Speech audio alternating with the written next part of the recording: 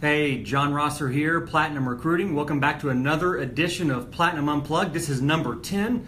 Today we're going to talk about interviews and closing strong. To some of you that might sound obvious and come natural, but to a lot of people it does not. So today we're going to share 4 tips for closing your next interview in strong fashion. So here we go. Number 1, express interest. Can't tell you how many times we've heard from a client that liked an interview but couldn't tell if they were interested and it turned them off. So don't let that happen to you. If you're interested, please let them know. Number 2, highlight why you're a good fit for the role.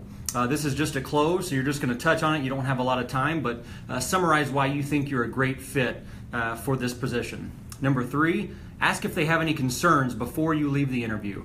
You might think this is a little bit weird to shed light on concerns, but if you leave the interview and they still have concerns that you haven't had a chance to address, then your chances of an offer have reduced significantly. Number 4 is thank them for their time. Thank them while you're still there, obviously, and then send a thank you email within 24 hours, if not the same day, if possible. So those are your 4 steps. You're going to express interest. Don't leave them wondering. Number 2, you're going to highlight why you're a great fit. Number 3, you're going to ask for concerns and see if there's something you need to address. Number 4, you're going to thank them for their time, and then you're going to send a follow-up thank you email as well.